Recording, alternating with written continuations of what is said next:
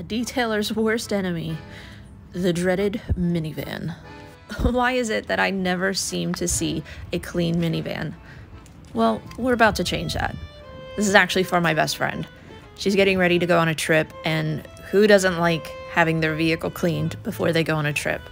So she brought her over here to my shop for me to be able to get her ready. So follow along for some tips and a satisfying transformation reveal.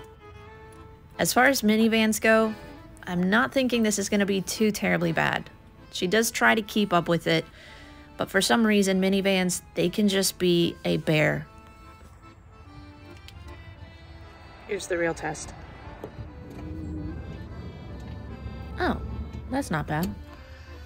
What I can appreciate about manufacturers for minivans is that they do put longer all-weather mats on the interior. So really the biggest issue you got to focus on is just these areas of the carpet that are unprotected. The carpet underneath typically is going to be well preserved. So I'll share with you guys product, tools to deep clean your mats.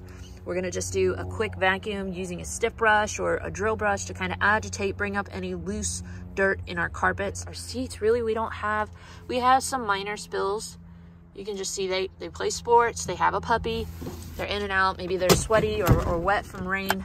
So we're gonna go ahead, extract our seats now. But you can use pretty much any extractor. It's just really gonna depend upon how much time you spend cleaning the seats. I'll share with you guys some products and tips on how to clean your upholstery as well as your carpets. You can use the same kind of methodology for mats if you have carpeted mats, but we'll share with you guys just some quick ways to clean your plastics, some of the tools and products that I use to get professional results. A lot of times with minivans, your dirtiest areas are going to be your cup holders because that's just where everything lands. Maybe we'll throw in a little bit of an exterior detail for my friend.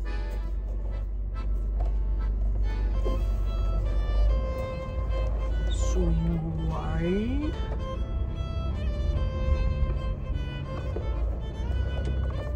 Normally, I don't know about you guys, I hate doing minivans. They're my least favorite vehicle to work on because they are just nasty. This one actually, it's not that bad. So, put her in park. We're gonna pull out all of the mats, all of the personal items, just get everything kind of gutted.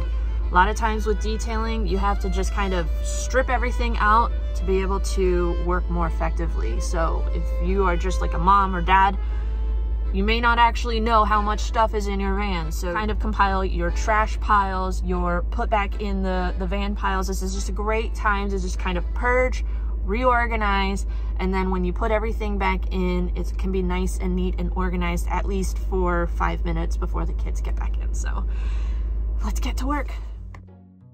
So one of many reasons why I do not like working on minivans is because I normally will remove the middle seat so that I can work on the interior more comfortably. I'm pretty tall, I'm almost 6 feet tall, and this seat just did not want to budge. I think at some point I may have actually laid hands on it. I did pray, and I had to Google some things or watch a YouTube video because I could not figure out how to get the seat out. Finally, I was able to get all of the seats out, but there were a couple swear words and then definitely some hallelujahs once I got that seat out. Oh yeah, and don't forget the door cup holders. They're always the worst. It's always the door cup holders. We see you, kids. We see you. Now that we have our mats out, you can see that our carpets really don't need a whole lot of work thanks to the beauty of the weather mats. They do a great job of just kind of protecting your carpet. So now all we really need to focus on is just these perimeter areas. You don't necessarily have to do this every time if you're just kind of maintaining, but you can see just how much dirt is in these seat tracks. These are different seat tracks. This is a newer Odyssey. So you can see we actually can slide this all the way over. So we'll clean this area here in our seat tracks. Now, some people actually tackle this with steam. There is actually grease within these seat tracks. So we're actually gonna use forced air or a vacuum and a detail brush crevice attachment to suck up as much of this as possible. I don't like blowing a lot of liquid within the seat tracks just because I don't want to remove that grease that's within here because it's going to make it really difficult for the seat to slide back and forth. But you definitely want to clean it because all that dirt And crumbs, if they build up, it's just gonna gum it up, and then you're not even gonna be able to slide your seats, period. So let me go ahead, get set up, we'll get to work, and I'll explain to you guys why I do what I do. We're using the 5 horsepower rigid vacuum. It's small, compact, perfect for not taking up a lot of space in your garage, but very powerful for its size. I'm also going to be using the mini car dryer from a Key Series 7. This is their variable speed. I'm using this in place of a compressor and a Tornador gun. What I like about this, if I want a little bit of air, I want a lot of air.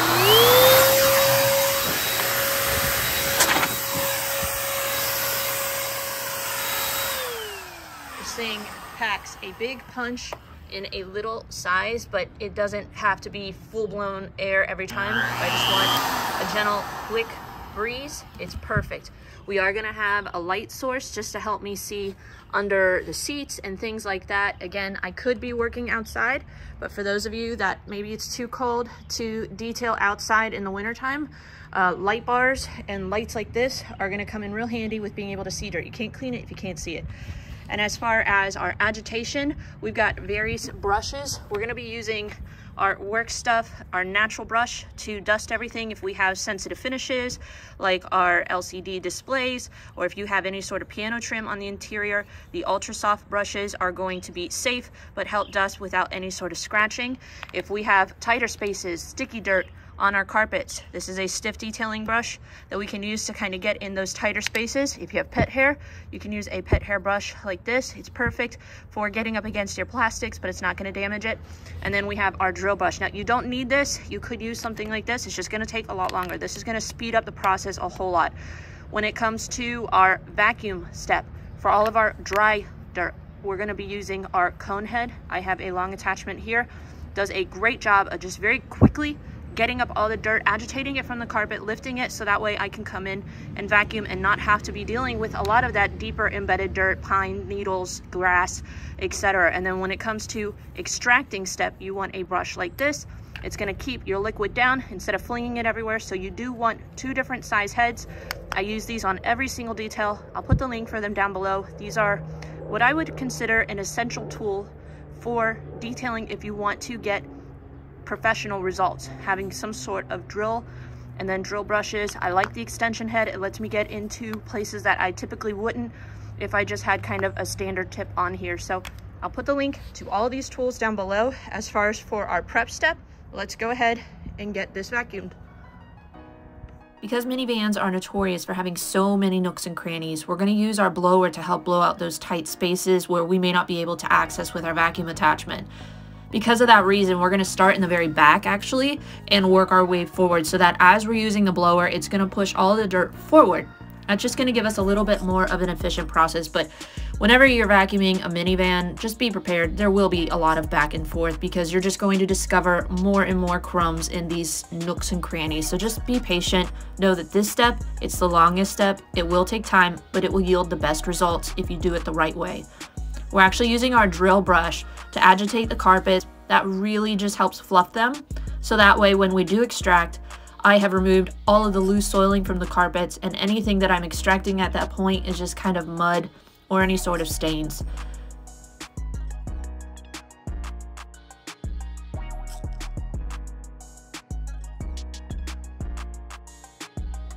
Alongside of our drill brushes, make sure you're utilizing those detailing brushes as you are vacuuming to go over all of your plastic surfaces and along your tighter spaces.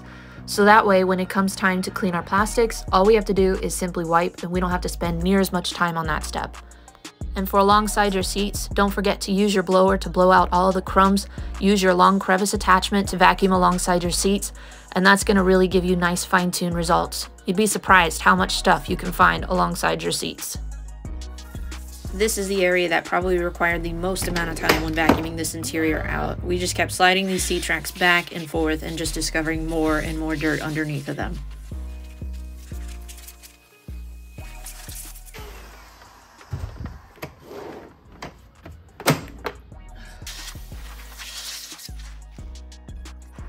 It wouldn't be a minivan if we didn't have our token french fry. And this is why having a blower helps, because I thought everything was done with our vacuum alone, and we just discovered a bunch more stuff. and that could eventually affect your track. I honestly use this more on interiors than I do exteriors. You can always blow out everything before you even start vacuuming, but because there were so many crumbs and I didn't want to be in a sandstorm, we're kind of doing it as we go, but it might be more efficient to blow everything out first.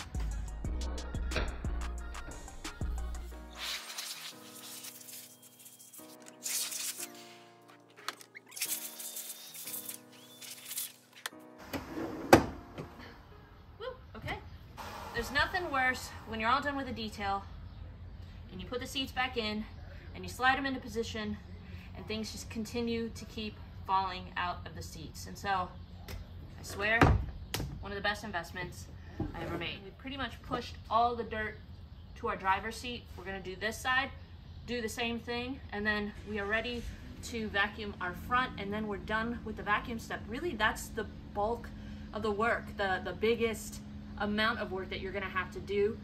From here, we'll shampoo our seats, wipe down our plastics. Forgot about the side doors. I always forget about the side doors.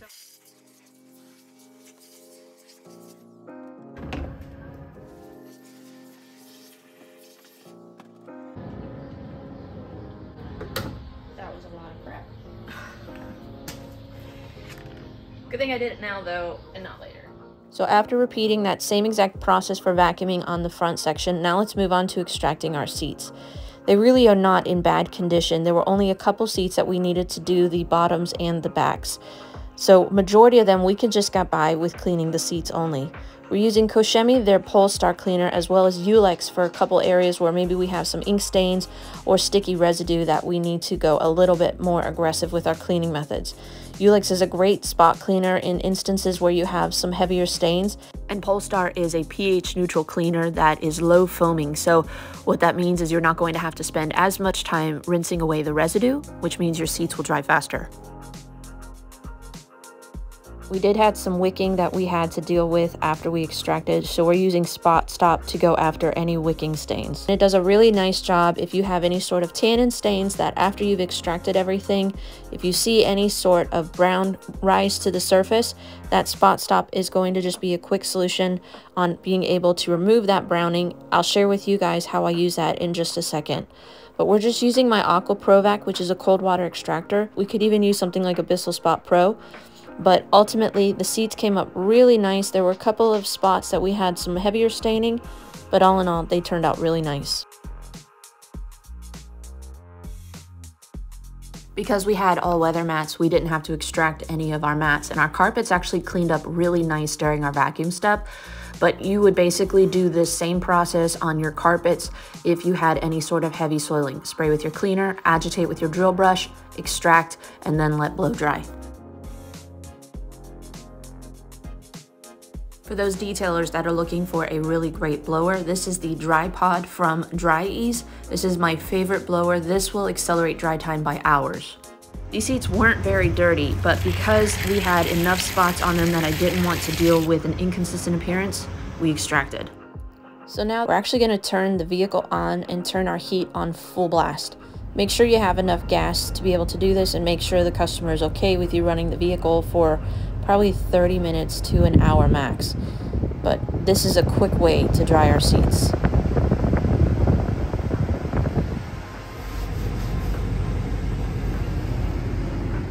All we've done at this point is an extremely thorough vacuum with our detail brushes.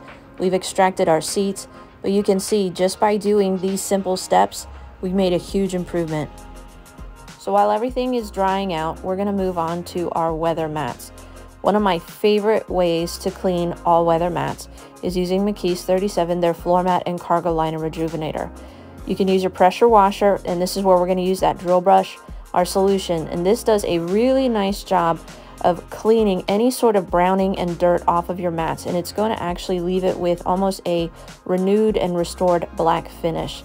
Especially if you have weather mats like this is the best cleaner I have found to give them that like new black appearance without using any sort of slippery dressing. So our seats are pretty much dry on the interior, but we do have one spot right here, and this is what can happen sometimes as seats dry or upholstery dries.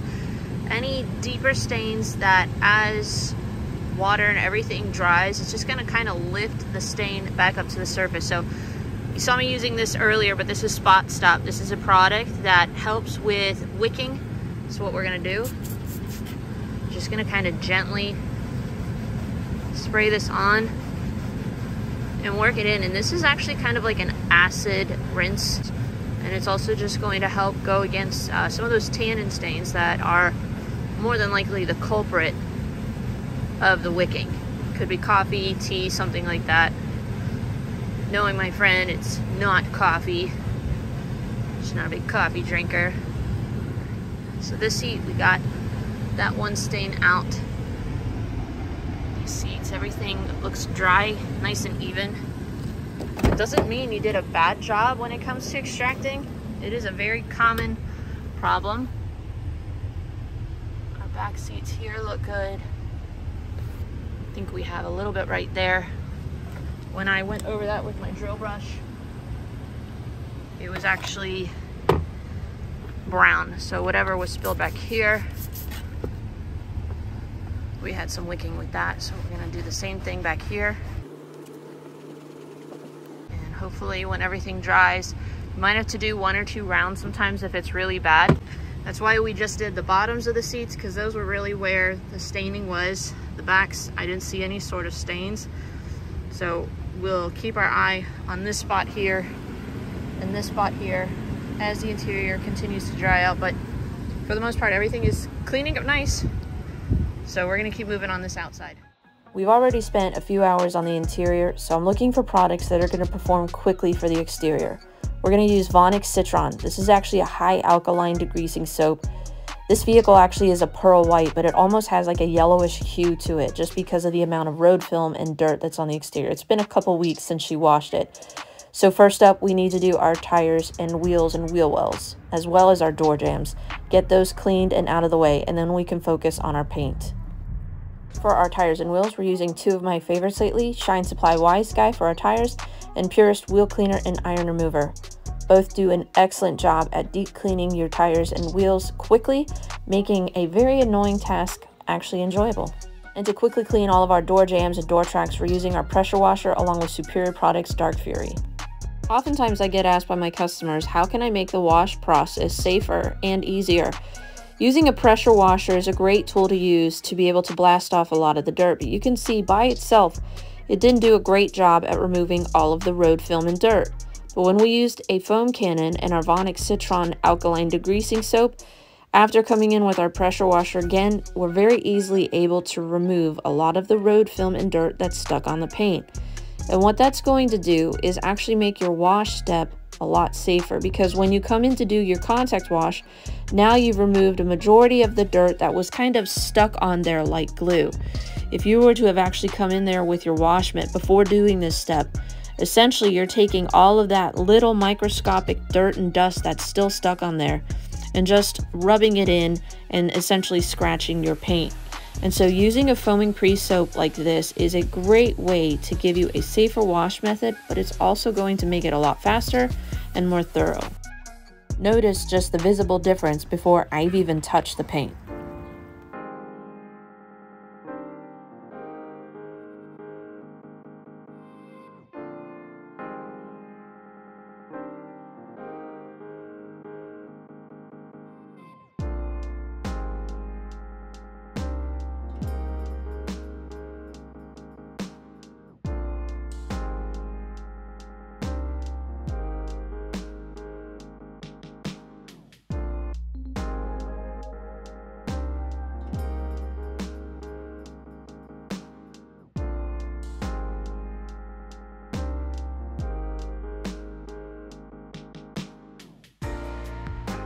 So after doing our contact wash and a quick clay towel treatment, we're going to rinse our vehicle and apply our protection. This is Vonixx Spell, a 3 to 4 month sealant that you actually apply to the vehicle while it is still wet. Spray thoroughly, then rinse off. Ooh, that sounds yummy. You can already see where it's actually bleeding.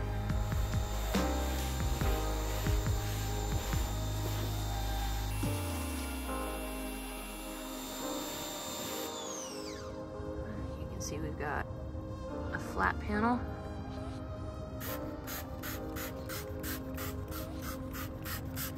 already. Our product is like beating up.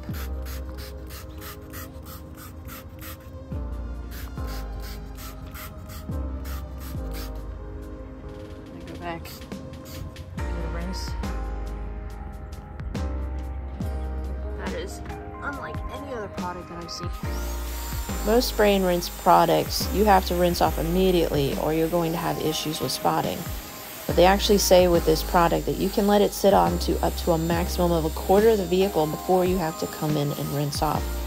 So you don't have to be stressed or really rushed through this process, but it does make the protection step a whole lot faster. For those that don't have a lot of time to wash or protect their vehicle, it doesn't get much easier than this. Use it on your paint, glass, even your wheels. It took a total of 5 minutes for us to apply Spell to the entire vehicle. So now let's pull it into the garage, dry everything off. We're going to fine tune our door jambs with waterless wash from Purist. And on our interior, because we've already cleaned everything during our vacuum step with our detail brush, we're going to use Shine Supply Sanitary Cleaner as well as Stoner Car Care Invisible Glass. Especially on minivans, these are two of my favorite products to just dial in all of our interior surfaces and kind of reset some of the germ levels as well that are especially in the back seat area. And this is where we really dial in the details using our blower, cleaner, and detail brushes to fine-tune clean all of those nooks and crannies, vents, cup holders, and leave behind a like-new appearance. We are finally all done with our minivan detail. It took several hours, but this baby is ready to hit the road for her trip. I know she won't look this good when she comes back, but at least we've been able to reset things on the interior and exterior and make it a lot easier for her to maintain moving forward. And that's the beauty of a good detail. Minivans are normally the longest detail for me here at my shop. This one wasn't too bad, but I always tell my customers, consistency is key. The more frequently you can maintain your vehicle, the better results you'll be able to get, and a lot of times you don't have to spend as much time to get them if you keep up with your vehicle. All right, guys, that's a wrap. We are all done with this minivan detail from start to finish. I've been able to show you guys my process and how I would handle a project of this scale.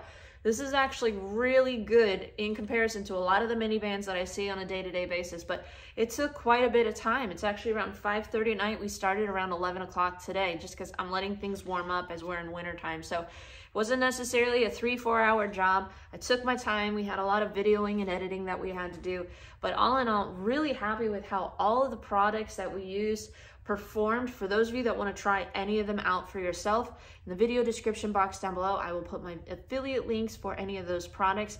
And anytime you guys purchase anything using my affiliate links, that just helps support this channel with a small commission. So thank you guys for your continued support. I really appreciate it. Let me know in the comment section down below. Do you guys enjoy content like this, where it's just kind of the entire process before and after? Let me know, comment down below if you guys want to see more content like this. But anyways, we're done for the night. I'm going to head into dinner with my family. But thank you guys for watching. Make sure you subscribe. Stay tuned for future videos that we have coming out. Have a great day. We'll see you in the next detail.